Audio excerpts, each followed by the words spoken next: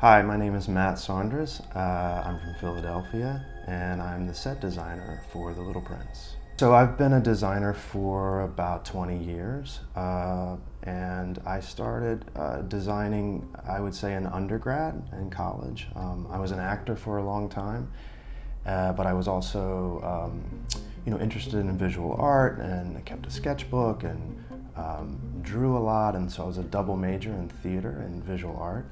And for a long time, I sort of had this parallel kind of thing, parallel practice, where I was a performer and a designer.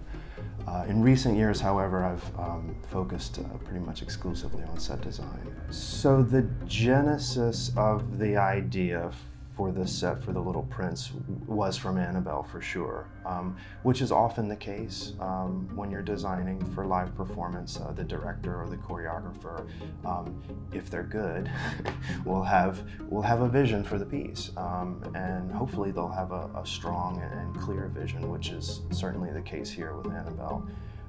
She had the idea for, a modular set that would transform and over the course of the dance and facilitate the dance.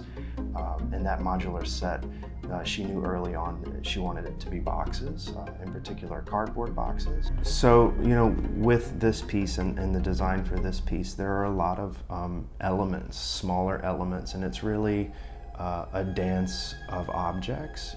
So as a designer, myself and my assistant, we're responding directly to discoveries, things that are coming out of the rehearsal process, which is really exciting.